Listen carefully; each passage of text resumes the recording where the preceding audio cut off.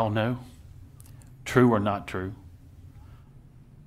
I took immense criticism on the last plan, and I'm taking immense criticism on the new plan. I will tell you the overriding thing that I've learned is politics and a pandemic do not mix. And yet I am in the middle of politics and a pandemic. I've got the governor on one hand saying, no go. And I knew where things were in the legislature because I'd already been through this process just a few months ago. I'm being criticized because I wasn't inclusive enough about the plan, but I had to be able to get the plan through 2 committees.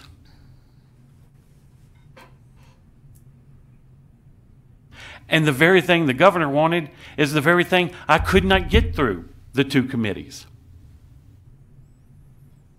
I don't blame him. I don't blame y'all. I don't blame the House.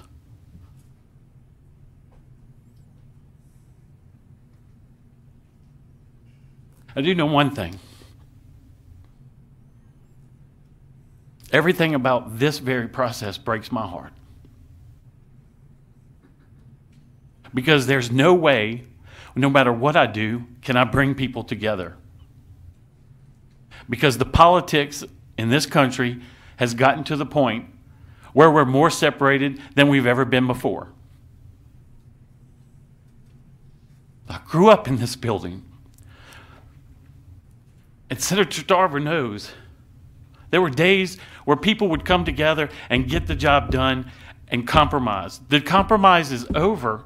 Times of compromise are over because we're all so polarized.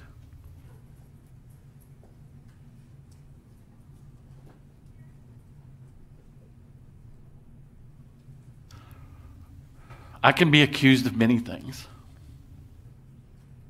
And I appreciated every person that came up here, especially Senator Barrow.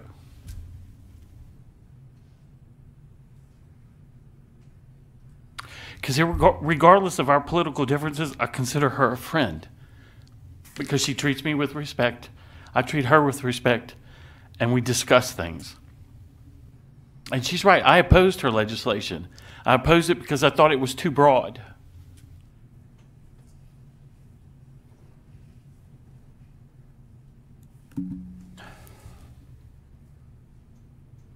But I also never believed I would be in this position in these circumstances. But I am. I'm not sure the reason why. I ask God every day.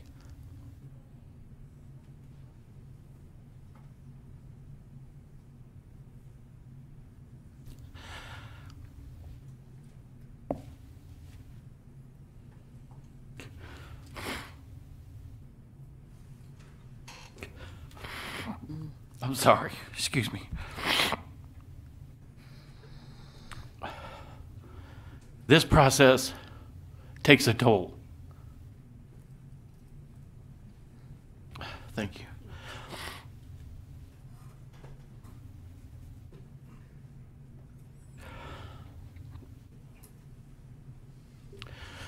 And the toll it has taken is tremendous.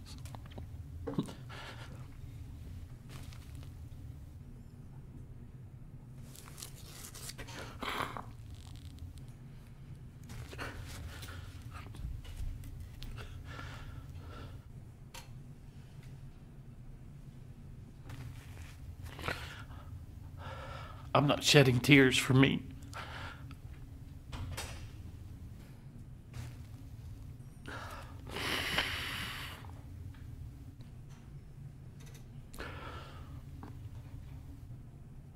I shed them for my state.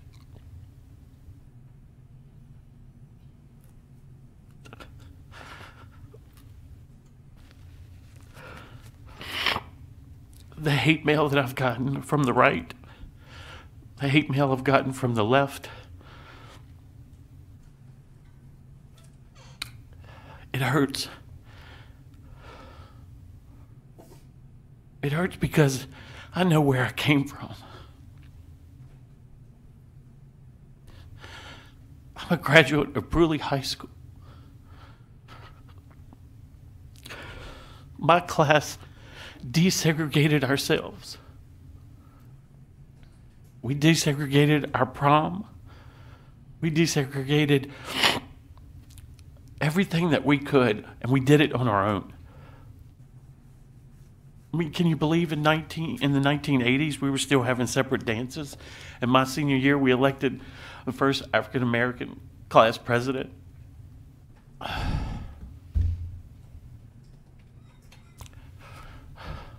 With Representative Edmund Jordan and his brother, my basketball team stood up and we said they can play on our team. And we got shunned and games were canceled. I don't want this about race. I don't want this about politics. I want it about being able to deliver the vote, the right to vote. And it's under extreme circumstances. This is not the best plan. Unfortunately, it's the plan I felt like I could get past. The process is not, under the emergency laws, is not built for what we're trying to do here. It was built for natural disasters. So yes, I'm asking you to vote for this plan. And I know some of you can't. But I'm telling you, the consequences of not having a plan are far greater and far worse than this plan.